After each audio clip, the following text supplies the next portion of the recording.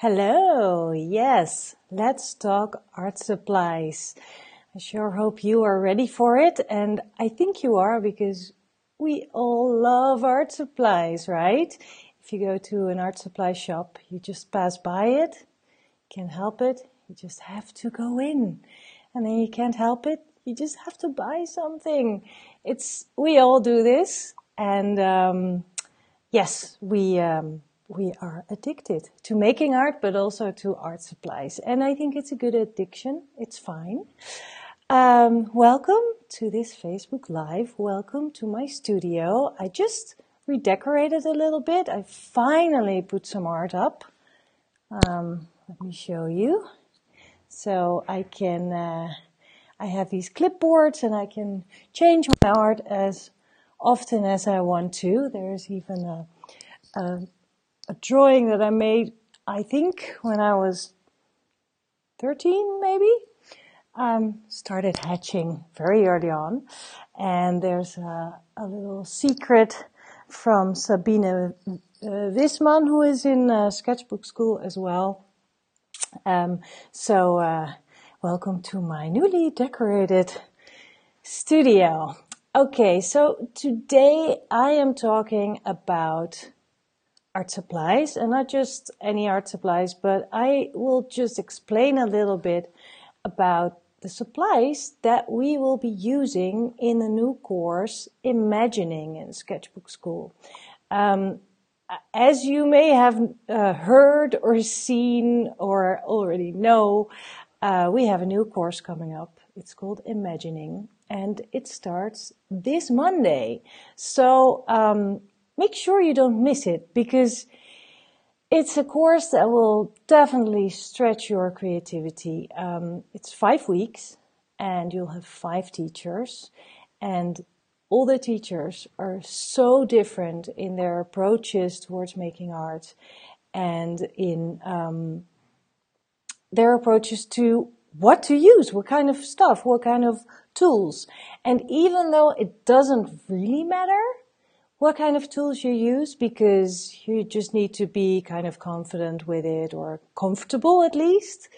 And we always say, and it's true in Sketchbook School, if you take a course, all you need is a piece of paper and a pen, or a sketchbook and a pen. That's even more ideal. And you can definitely take just a regular pen and use that throughout all of the course. But you guys have been asking, what do I bring to class? Do I need to buy anything for this particular course? We don't, because I know for a fact that you have a lot of art supplies. You have enough. It's never enough, but you do have enough. But if you want to know, and if you want to, start thinking about it a little bit and start preparing, or maybe even warming up or trying some of the stuff out, then I've got some tips for you. So let me just go through it in the order that, well, it doesn't really matter what order. So let's start with one of the simplest things. In my class, I am going to work. You can work with whatever you want for the homework assignment, but I am going to work in my demos. I have a whole series of demos. Actually, it's not just one demo. It's one long demo of a 5-day thing. Actually, it's a really cool project. And what I will be using, because I want to create sort of a story, I am using a simple pencil, because I love pencils. They are just so reliable, and this one actually doesn't have a tip. Doesn't matter, because I don't need it right now. But I think this is the actual pencil I use in the demo, and it must have fallen on the floor. Anyway, a pencil, and also I am using a red pencil, but that's just because it fits into my project.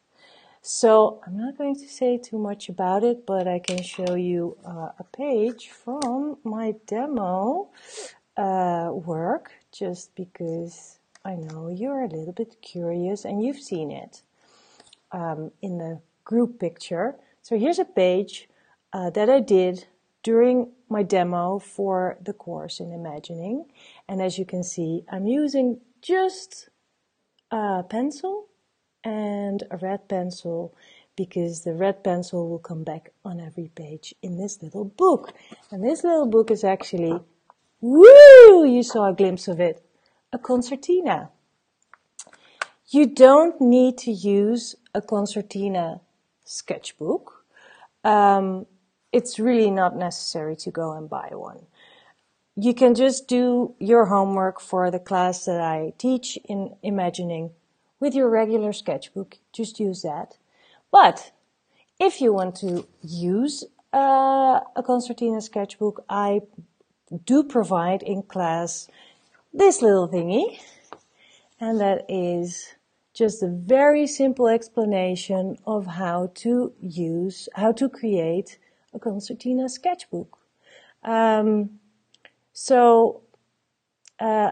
I think it might be handy if we post a little JPEG of this below in the comments. I can do that later, because now you might be actually a little bit curious and you want to make one. So this is one that has like 5 double pages. So you can fill a whole page, a double page each day for 5 days during the week of your homework, if you want to. But again, you don't need to. You can buy one if you want to, but you can also just use your own sketchbook that you are working in right now, or any other cool book that you have, or you can make one. We'll make sure that you get this JPEG, this image. Yes, Anna, I love concertina sketchbooks as well. That's why I use it in my demo. It is the one that I have. I bought it. I just I didn't even look for it. I just sort of found it in a shop in the Netherlands, the HEMA.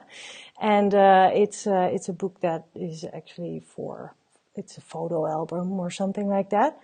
It was just perfect for what I wanted to do. But as I just showed you, you can also make one yourself. It's really simple to do. So that is actually really all you need for my class. Pencil, and maybe a red pencil, or you can use a pen, you can use watercolors, you can do whatever you like, as long as you bring your imagination with you and be open to sit down and just come up with something without really forcing it. By the way, I also use a eraser, and I use one of those kneadable ones just because I like doing this. Anyway, that was just a joke. They are really handy and they don't smudge or anything. So, that is one. What else? I have gathered all sorts of stuff here. So, another lesson in imagining is the one from Marloes. Marloes de Vries, she's an illustrator and she makes comics and she makes beautiful work. And her the way she works is she works with pencil and fine liners and watercolors. That's her basic kit, I think, and also color pencils. But in her class, she uses watercolors, fine liner, and pencil. So for her class, you would need this, something like this, and I have the same set as she does. A very simple watercolor set. That will just do. But again, you don't need to do it exactly like she does. It's really about the idea that she gives you. in your homework assignment, and then you can use whatever you like. If you want to use crayons or ink or gouache or acrylics, it doesn't matter. Maybe you even want to do collage. It doesn't matter. So, and these things, you all got this in whatever form you have this. So don't rush to the art supply shop. Just get it out of your pocket or your bag or your closet or wherever you keep the stuff that you buy in the art supply shop. Let's see, I can see that some people are also talking about the concertina sketchbooks and that you can buy them on Amazon. That's a great tip, Dolores. And yeah, in Lisbon they are very expensive, says Anna.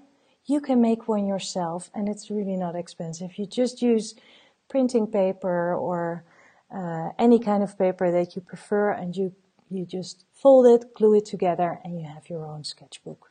So don't go out and buy something too expensive, because the point is also, if you make it yourself and it's a little bit like not too fancy, then you will be less precious about the drawings that you make in it. And I think that is very freeing. So don't go buy something that you think should be a beautiful end product after you finished all the pages. Don't do that. Just go for whatever sketchbook you have and use that. All right, so that was Merlouse. Watercolors, fine liner, you'll be fine using all that. And for Stefan, it might be handy to have a little bit of ink close by. So here's a little India ink, little pot. Is it a pot of India ink? Oh my, hang on. A jar, I don't know, a bottle, that's it, of India ink. And you can use this for his homework assignment. You might know Stefan Bulgar from his daily ink monsters. And we're going to make one too. He's going to show us how, and we'll use a blob of ink. But even if you don't have any ink, don't rush to the shop, because there's other ways to do this. We actually will provide you some stuff that you can use, a template. And so if you don't have any ink that you can splosh around, because the ink monsters start with just a blob of ink, and then from there you just see what it looks like, if you can make something of it, and you create a monster. So ink it is, and also he uses a fine liner to go with it. That's all you need. And if you want, you can color, of course, and you can use acrylics, color pencils, gouache, watercolor. Yet again, it's up to you how you do this whole thing and how you fill your pages and how much of your art supplies stash you will use. Okay, who else do we have? We have Nina Johansson. She keeps it really simple as well. Her class, you may have seen some of her art sprinkled by the Sketchbook School page, because we love all the art she made in that little book, that journal that she had, just a simple line journal, and she promised herself, I'm going to do a drawing every day. I need to break out of the drawing from observation. I'm going to draw from my imagination. Now that's a big thing, a big assignment to give yourself, to do that every day. And she's going to tell us how she did that. She has a lot of tips. Yes, true, Suzanne, for Stefan's class, just backing up a little bit. If you have that little jar of black ink, if you blob it splosh it down the paper, you might want to spread it. You can spread it with a brush, but he actually uses an old toothbrush. So that might be handy too. You probably have an old one. Or you just use the one you use and then you'll have black teeth afterwards. No, I wouldn't recommend that. But anyway, also a toothbrush is handy to have, which is kind of a weird art supply. Nina Johansson, she gave herself the assignment to do a drawing from her imagination every single day, and she did that 1 year long. It's amazing, and the things that came out, the drawings that came out, are so different from her watercolor drawings that she does on location. It's just as if she went to a whole different world. And that's what we're going to do in her class. We will just visit a whole different world in our minds, and she will show us how she does those drawings. She usually makes those drawings just with a very simple fine liner. She has different sizes though, so that might be handy if you want to follow her lead and do it the same, use the same techniques. Also, sometimes when she fills a page with a lot of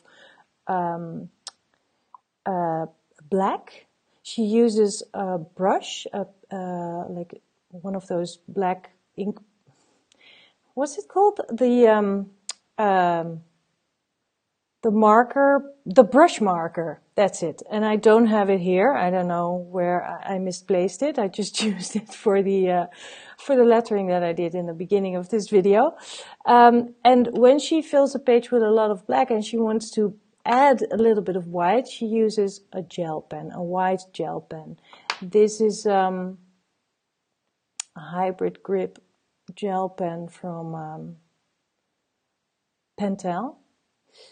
There are many out there, and I'm sure you have one. Just check if it hasn't dried up or anything. If you want to use it, then you just make sure you have a fresh one. That's all you need for Nina's class if you want to follow her lead. But again, you can use other stuff as well. There is a question. There's a question. Dolores asks, "What is the difference between colored pencils and watercolor pencil?" Well, watercolor pencils, you can dilute them with water, and then they act like watercolor paint. So you can paint with them, sort of.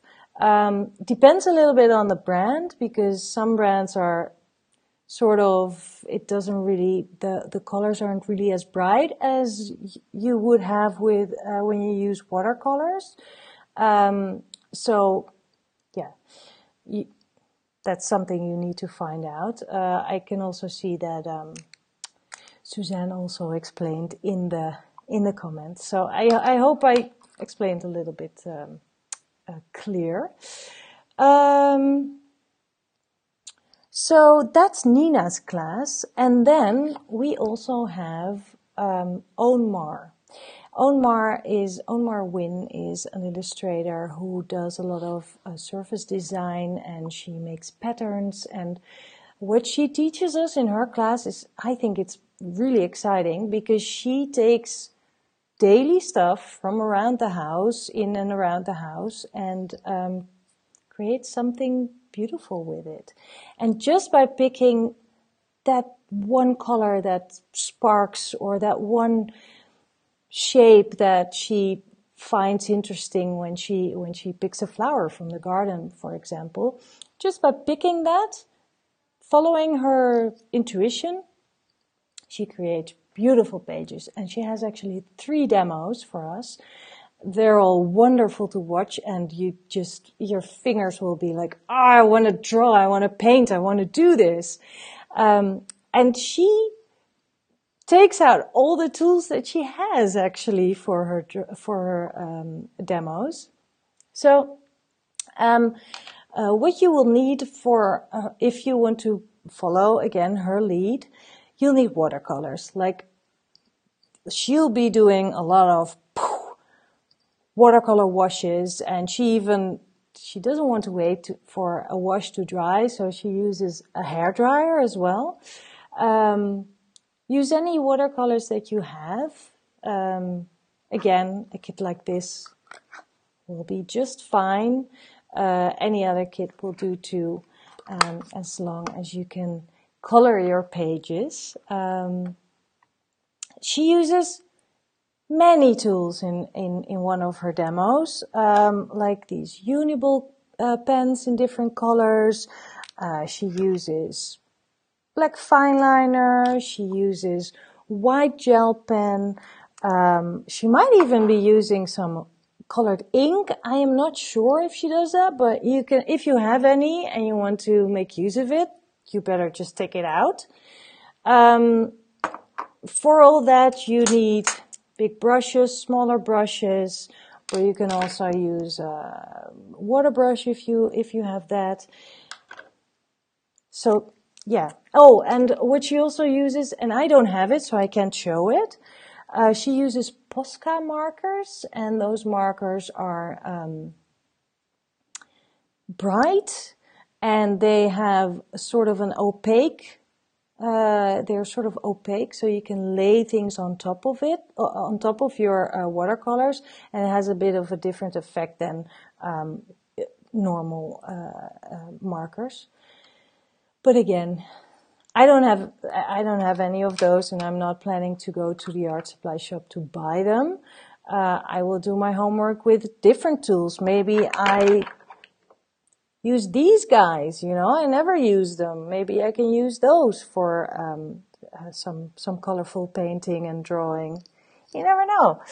So again, go and look at your stash of art supplies. You'll have enough to take this class. Let's see if there's any questions. Watercolor pencils, those are all answered. Yes, I agree with Marlene. Inktense pencils, watercolor pencils, those are the best. They work really well if you have a wet surface to draw on, and then the color will be super intense. That's probably why they're called Inktense. And also, you can also just use them as color pencils, of course, and don't use any water at all. But if you add water, it doesn't become any lighter version of the color. It's just really intense. So not that we're going to use those in imagining, but if you want to, you can. But there's no demo that uses actually color pencils. Okay, so I told you about the stuff that Owen Mara uses in one of her demos, but in another demo she uses this little thingy. So you can also use you can use your fountain pen or other pens that make lines, but she really loves using India ink, and I forgot to get it, just a dip pen, and because it gives your lines, it gives you different line widths, and you can't really control it, and that's why she loves it. So this might actually be a good one to have. Watercolors, that's all you need, I think, for her demo, and to follow her lead and to do your homework. And what you also need is a little bit of intuition, because you'll really need to feel the spark.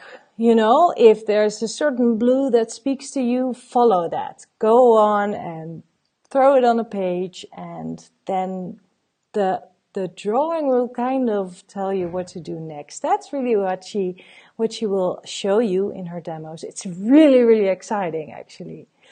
So let me see. I can see that there's a few questions.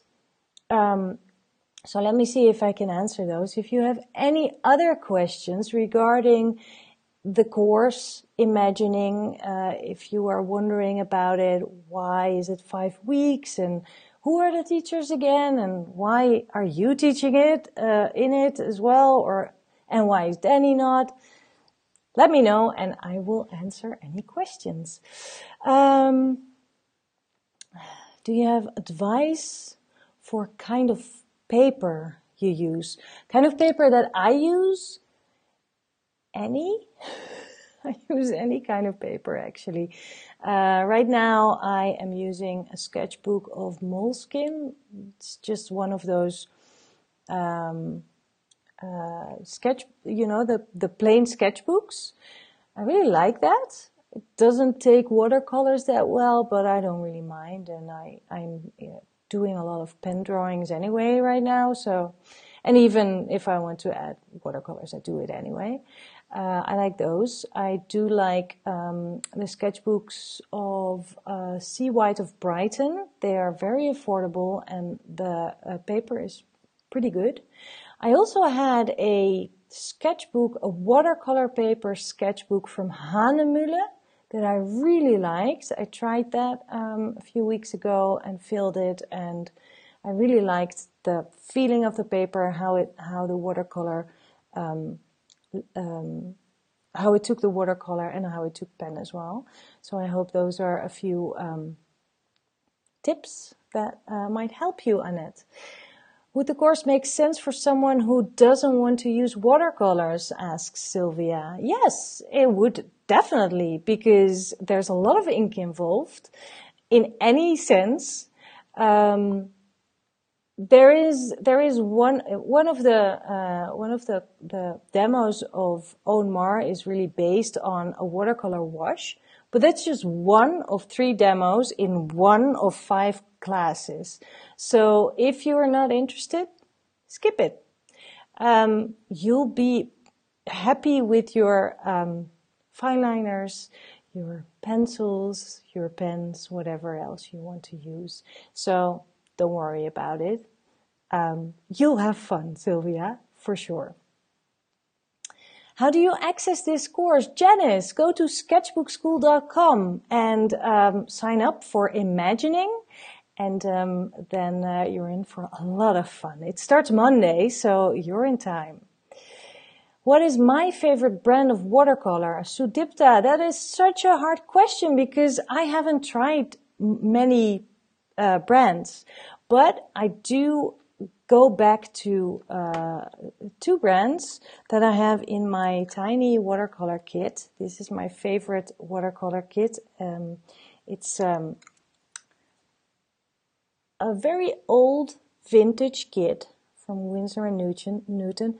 You can't get these anymore. It's so cute because it has a little thumby thingy.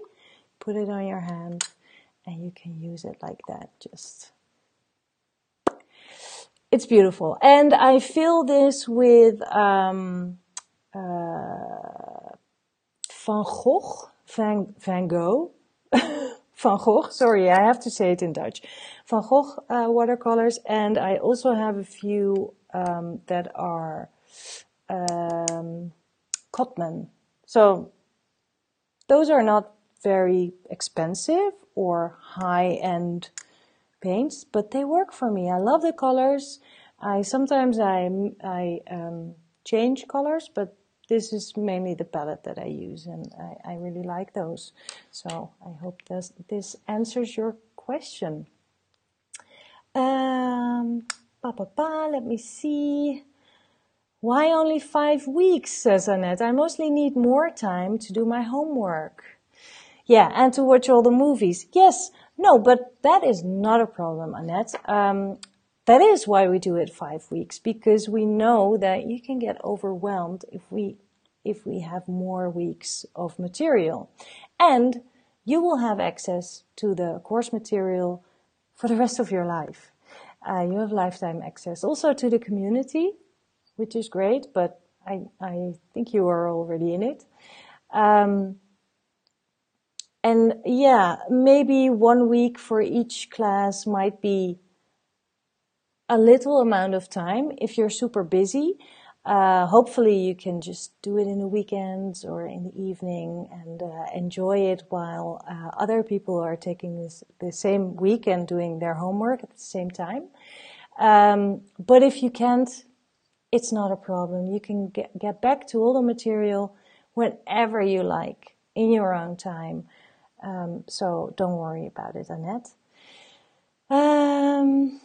Let's see.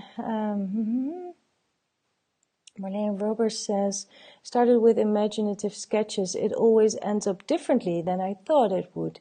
Yes, that is the same for me. It's exactly the same for me. I started my demo for this course and I was super nervous because I had no idea what I was going to make of it.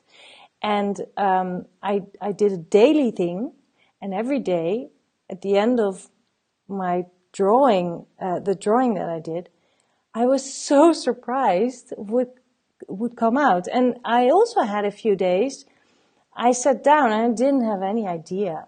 I was like, now what? I'm doing a demo and I don't even know what I'm doing. But if you sit down and you just make some space in your head or something, or you just breathe a few times, in and out, and don't panic about not having an idea, something will come to you. It's pretty amazing. And it's true. Sometimes you have something in your head, you start drawing it, and then it looks totally different than what was in your head. But it's fine, and it's fun, and it's fine too, It doesn't have to be exactly that one thing that was in your head. So yes, that is for me. It works the same for me. Yeah. Let me see. Do you know when you will start the seeing class again? Pam, no. We are not really planning to offer that class again. We need to look at the schedule for 2018. It is filling up already, especially the first months. We have some really good stuff coming up, and we are also finding new faculty. We have some really great people already lined up, so that's great. Seeing, I'm not sure. So I hope I'm not disappointing you about that. Sorry, Pam. No, that's not a question. Johanna says, I have taken a lot of the courses and sometimes don't get to finish them until weeks or maybe months later. They are always waiting with open arms. Oh, that's great to hear. And, there's a lot of people, Johanna, who took urban sketching, but also took all the other classes that we took the classes from. So those classes of urban sketching were built from other courses, other different courses. And I saw some comments of people who said, I took the courses, but it was like I never saw these classes before.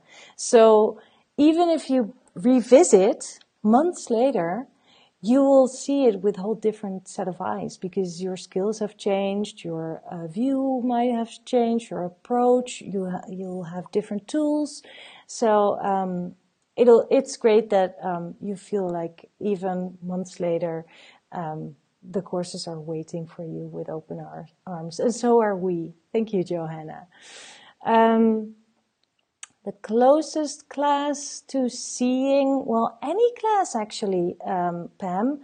And the thing is, if you take a course that is one of the community courses, like this one, you'll be doing it with all these other classmates. So that whole community feeling around it, of doing it at the same time and seeing what other people are making in the galleries, that is really, really fun. Otherwise, have a look at the other courses that are on demand. Maybe, I don't know if you took urban sketching, but you can still sign up for it if I'm if I'm correct. That might be a good one for you. Let's see. Yes, it's true. Your perspective on life and art changes weekly even. Well, there you go. So you're constantly evolving. That's great. Yeah, and that's actually also why we offer lifetime access, because it shouldn't end. It shouldn't ever end. Okay, so Barbara is off to buy some new stuff, even though I told you that you shouldn't, but right you are. Just go buy yourself something fun. You are right. Okay, so I think I have all this. You should see my desk right now. I have all this stuff lying around here, and I really feel like drawing right now. So if you guys don't have any questions, I'm going to sign off, and I wish you a happy day. I really hope you will join Imagining. It's just a few nights sleeping before it starts. September 18, Monday, Imagining with the awesome teachers Marloes de Vries, Oonmar Win, Stefan Boeger, and I'm missing someone. I'm blanking out. Nina Johansson, of course, and me. So go on and sign up if you haven't already at sketchbookschool.com. I would really love to see you in class. The first week of this class of this course is my class. So I am going to warm up, and I'm really, really excited and looking forward for the following 5 weeks in Imagining. Go to sketchbookschool.com, sign up. Thanks for being here. Thanks for your questions, and gather your art supply stuff and go make art. Bye.